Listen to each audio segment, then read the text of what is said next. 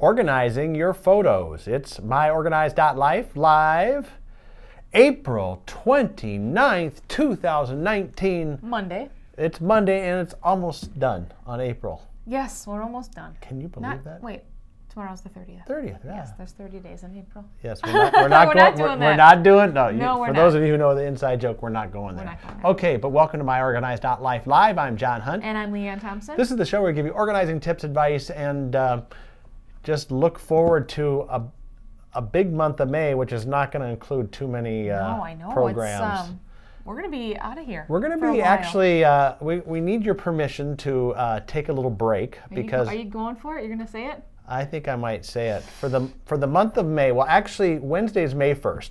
Yes. We'll do our final podcast of the month. Okay. Well, actually, it'll be May 1st, so it'll be the first month. But then we're going to have a couple weeks off. In fact, we're going to probably have most of the month of May off because trips that we have, and then we get overlapping trips. We're only going to have like a couple days of May available. And I are both in the office together. So stay tuned. I think what I am going to do, if you're interested, on our Facebook page, is I'm going to post some pictures from my trip. Oh, would you like cool. that? Yeah. I'm going to Israel, which is kind of fun, and it's very photogenic there because it's like all these things that you just see in a book, but you never see in live. So, and I may try to walk on water. Oh. Wouldn't that be something? That would be something. I'll probably fall right in. Anyway, I'm looking forward to that trip, so that's later this week. So I think Wednesday will be our last live show, and then sometime either the very end of May or right around June 1st, we'll pick it back up here. We'll be sending emails out and stuff like that. Yep. And check our Facebook page because you're here part of the month. I'm here. And so you might post some fun little pictures, right?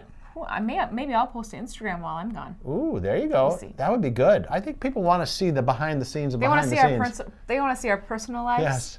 Not just our life.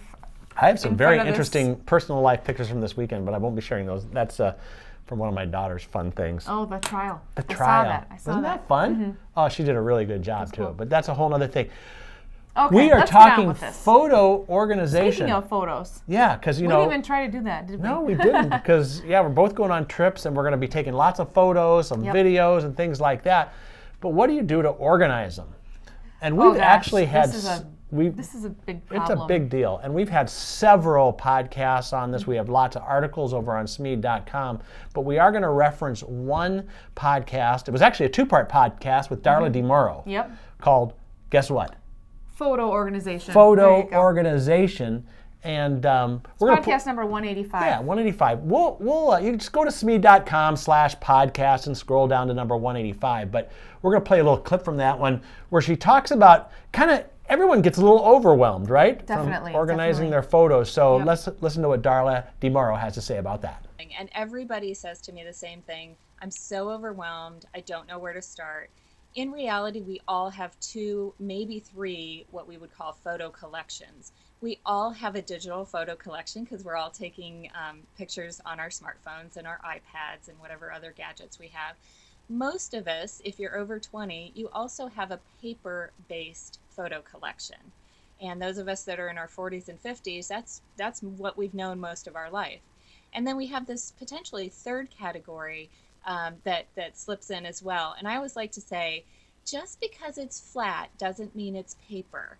And what I mean by that is that there are many pieces of memorabilia that really go along with what we consider our photo collection, that they look like paper, they're flat, but they're really memories. And so these can be things like kids' artwork, or I live in the Northeast. A lot of people go to plays here or Broadway shows, and you'll get what's called a playbill, which is the program for the show, and those become memories for people. Could be tickets to a concert that you've gone to, all these types of things that really go along with that photo collection. Yeah, it's interesting too. My daughter's a photographer, and so she does weddings, and she might take 1,000 or 1,500 photos, and she's got to go through all of them. And I don't know what the brides end up getting, several hundred.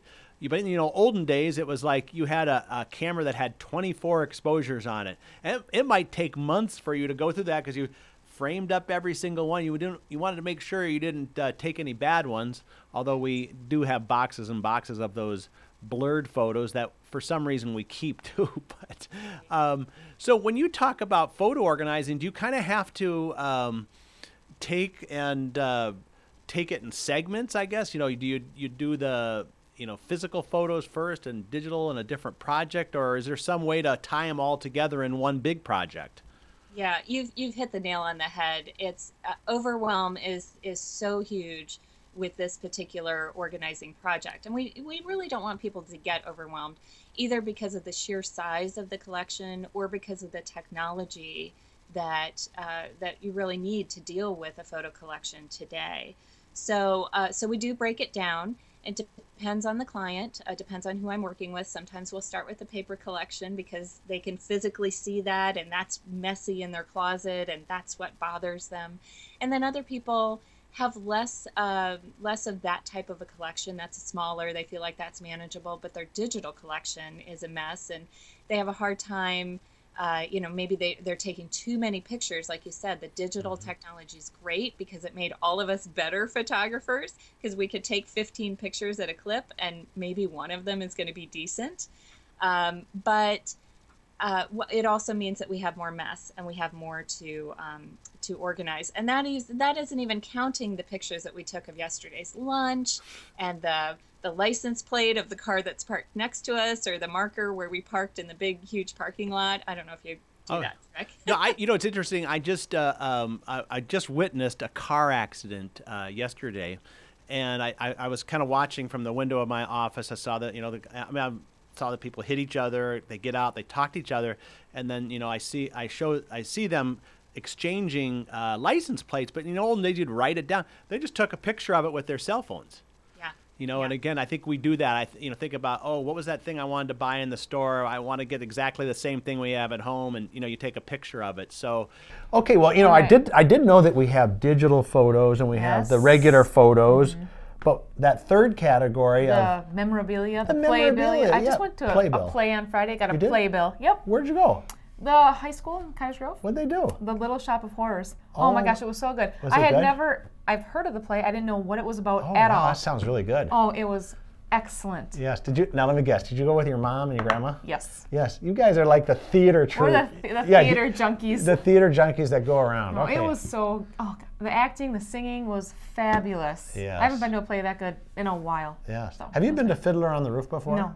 Well, one of my daughters is going to do Fiddler on the Roof in the fall. Oh, okay. So you'll have to put that on. Then. This is totally got nothing to do with photo organization. But I got the playbill. Yes, so and we're going to take lots of photos of all this exactly. stuff. So anyway, if you want any help with your photo organization, go to smead.com/podcast. We have a bunch of, you could probably just go to smead.com and put photo organization. And it'll come up. The podcast will come up, the articles will come up. A couple other podcasts too with Deb Cabral about photo. A lot of information out there. So check that out. Tomorrow we'll be back and we have, like I say, we'll be doing 2 more live shows this week, and then after Wednesday, it'll be a little break, but tune into the Facebook page for those live updates from Israel. Maybe not live, because it'll be like the middle of the night here, or whatever the time. I think it's like, I don't know, was it like 9? Probably like 14 hours ahead or something. I have no idea. All I know is the flight is really long. So anyway, we'll have fun with that.